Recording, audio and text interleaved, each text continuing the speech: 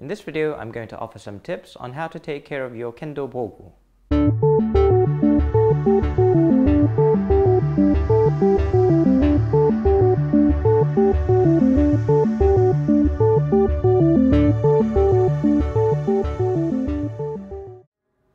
Even an entry-level machine-stitched Bogu set can be quite expensive, let alone a hand-stitched set, so it's worth taking care of your investment. There are some simple things you can do to keep your Bogu in good condition. The most important is to let it dry as much as possible in between practices. Of the four parts of your Bogu, the one that gets the most wear and tear by far is your kote, so it pays to give it some attention if you want to extend its life as much as possible. After keiko, I spray the inside of the kote with rubbing alcohol, also known as isopropyl alcohol. It really helps to cut down on the odor. You know your kote has become a biohazard when the smell is more powerful than your waza. Many years ago, I tried using Febreze, which for those of you outside of the United States, is a fabric deodorizer. But after a while, I felt it was leaving a residue, making the palm leather feel a bit gummy. So I switched over to rubbing alcohol, and I haven't looked back. The good thing about alcohol is that it actually kills the bacteria that causes the odor, rather than just dealing with the smell. You can get rubbing alcohol at pretty much any drugstore. I use the 91% version since it has less water content than the 70% version. I don't know if it makes a huge difference, but I figured there's no point in putting additional moisture onto Bogu that's already damp.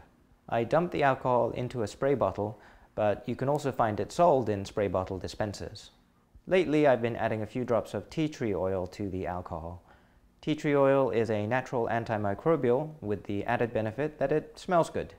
It's a tip I learned from Western fencers who have the same problem as Kendo practitioners in that they can't easily wash some parts of their equipment.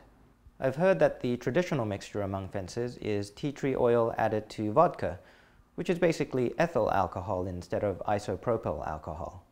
It's a good idea to rotate occasionally between two different sets of kote. This is probably the most important thing you can do to prolong their life. Not only does this allow one set to dry out completely, but it also allows you to make minor repairs before they turn into major reconstruction projects. If you don't have easy access to a Kendo equipment store, then your next best option is to befriend your neighborhood shoe cobbler. He can make minor patches like this before you have to get the entire palm replaced, which can get pretty expensive. It really pays to take care of those holes as soon as they appear. Once the holes get anywhere near as big as a penny, they'll quickly spiral out of control.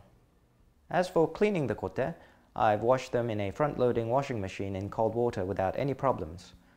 I add a tiny amount of detergent, less than a teaspoon.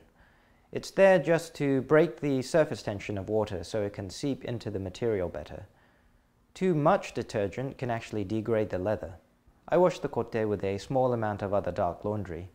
This seems to help the agitation a little bit, and it also balances out the drum if you decide to use the spin cycle. Just be aware that a lot of blue dye will bleed out of the kote, especially if you're washing them for the first time. So make sure your next load of laundry isn't a batch of light colors. Otherwise, you may get a little surprise that looks like blue tie-dye. This will definitely not make you popular in your house.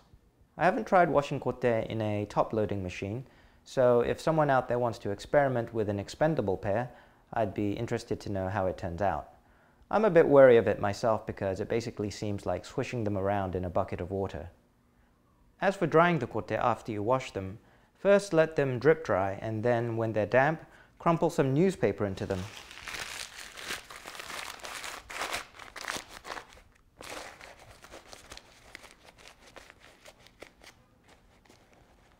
This will help them dry out, and remember to dry your kote in the shade and not in direct sunlight.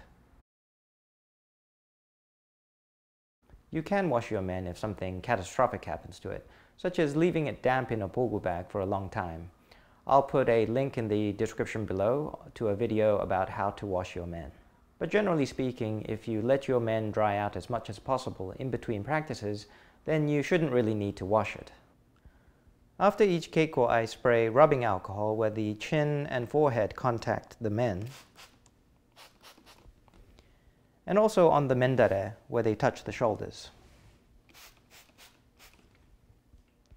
If you happen to get salt stains on the mendare or menpudong, then you can use a damp towel to wipe it down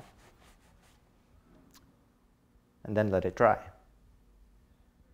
Also, it's a good idea to expose the men to direct sunlight a couple of times a year to sterilize it. Just make sure it's the inside that's exposed to sunlight and not the outside, since that will fade the fabric.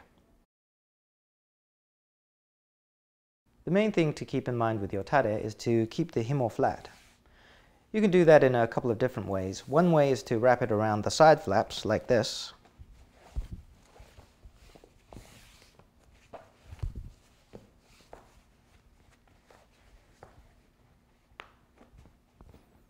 And another way is to wrap it around the center flap.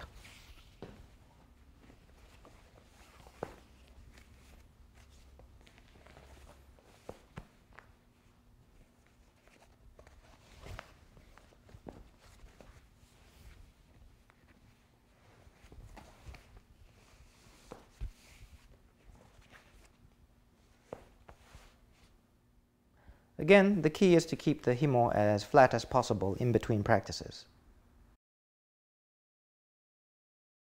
If you have a bamboo door, then you may find that it expands and contracts depending on the time of year due to changes in humidity. If the opening gets too small, then you may need to prop it open when you store it, and conversely, if the opening keeps getting wider, then you may need to keep it tied up with the to himo, like this. A decent Bogu set can last many years with some simple care. You'll probably get an itch to upgrade to a nicer set before your Bogu fails on you, possibly with the exception of the kote. And if you do upgrade to a nicer set, you can always keep your old set as a backup, or you can donate it to a deserving kohai. And if you have any other suggestions on how to clean your Bogu, please add them to the comments below.